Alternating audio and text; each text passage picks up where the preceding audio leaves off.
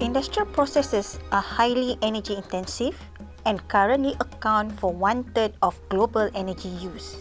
CO2 emissions from industry have increased about 0.6% from 2012 to 2013. This is equivalent to adding 27 million cars on the road. How can industry remain competitive and commercially viable without jeopardizing the environment? One of the promising solutions is the implementation of industrial symbiosis. In this teaching module, I'll present an industrial symbiosis case study in Nusa Jaya, Iskandar, Malaysia. What is industrial symbiosis? The concept of industrial symbiosis comes from natural ecosystems. Let's take a look at a simple example. In nature, there is no such thing as garbage. Outputs become inputs for a different part of the ecosystem.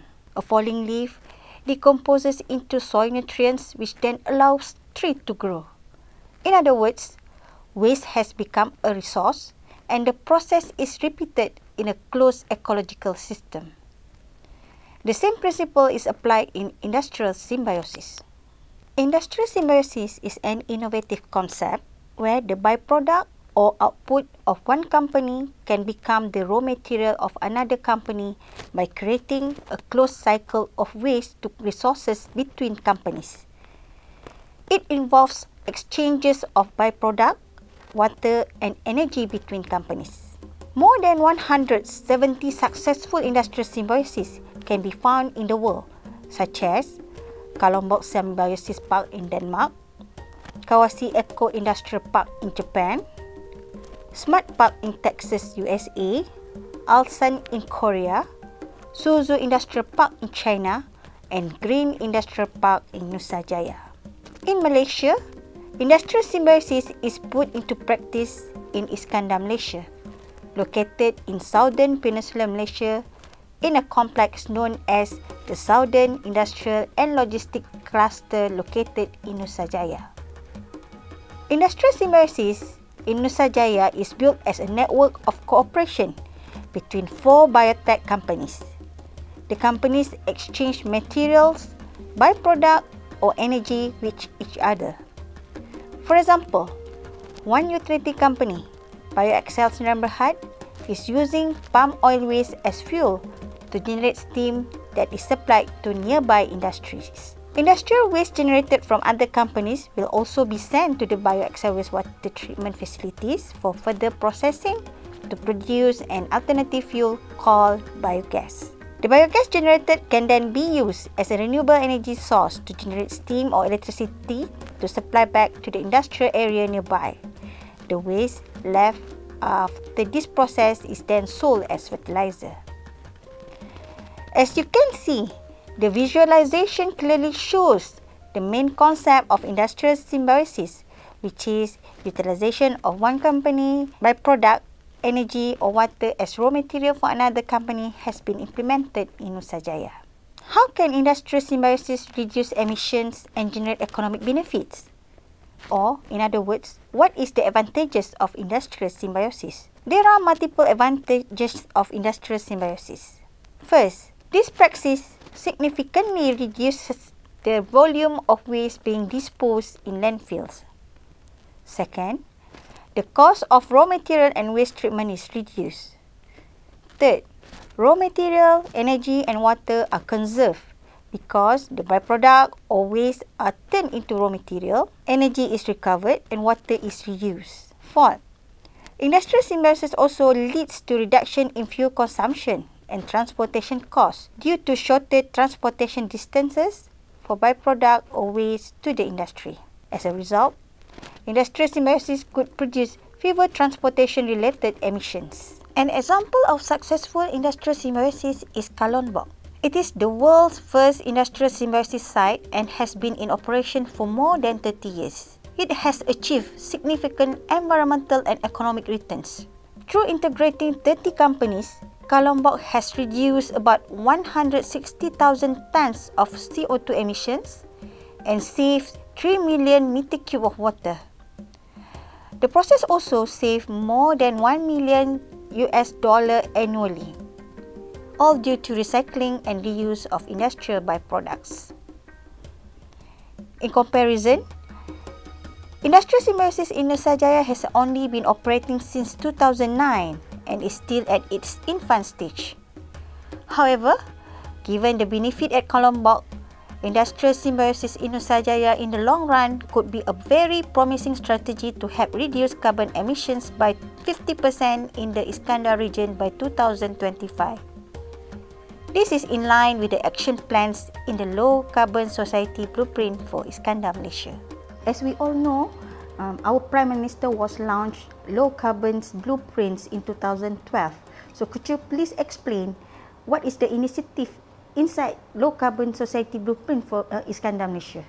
Yeah, I believe we are talking about this blueprint, the Low Carbon Society Blueprint that actually give the 12 action framework for how Iskandar, Malaysia should drive, and it's actually cover our three main core component: economy, social and also environment.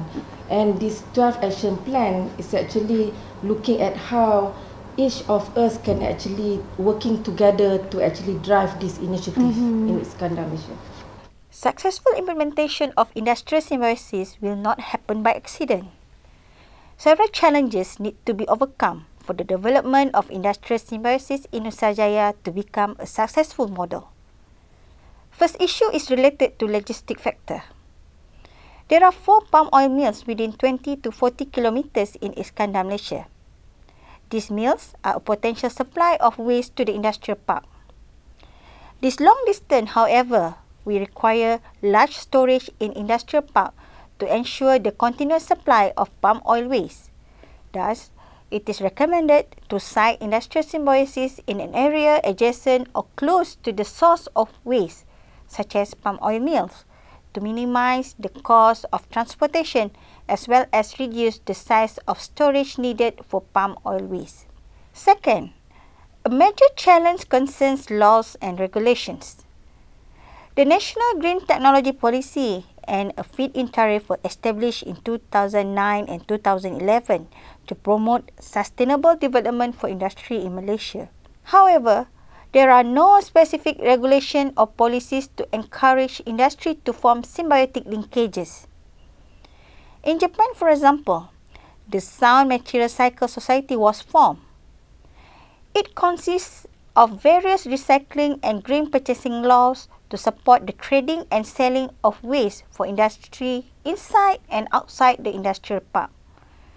This initiative will create sufficient and comparatively cheaper waste to use as raw material for industry.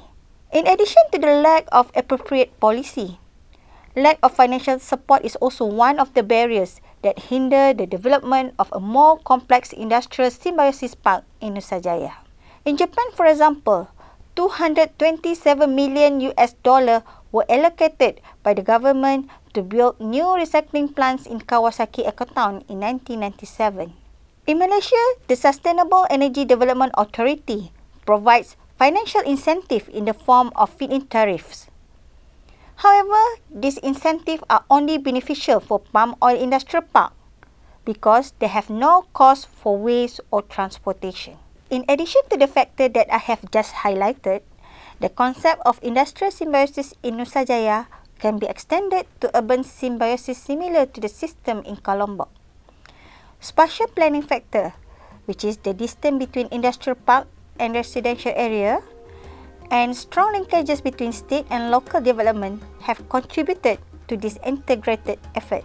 The sustainable supply of waste could be generated from this effort, since municipal waste could also become a source of raw material for industry. In return, the municipality also benefits from this initiative, since the energy generated by industrial symbiosis will be supplied to the municipality, thus reducing the municipality's heavy reliance on fossil fuel. What can be learned from industrial symbiosis in Nusajaya, and how can it be duplicated elsewhere? The case of industrial symbiosis in Nusajaya provides a good lesson to accelerate the development of industrial symbiosis in developing countries. The primary elements that are necessary to support the successful implementation of industrial symbiosis in other countries are: first, availability of renewable energy source. Second, distance from the renewable energy source to the industrial park. Third, a strong regulatory and legal structure around climate change mitigations. Fourth, financial incentives. Fifth, strong linkages between national, state and local development to encourage integrated industrial and urban symbiosis. Last but not least, this initiative would not be possible without strong commitment from industry and stakeholders towards sustainable development. As we come to the end, can industry save the environment while also remaining competitive? The answer is simple. Turning waste to resources by implementing industrial symbiosis.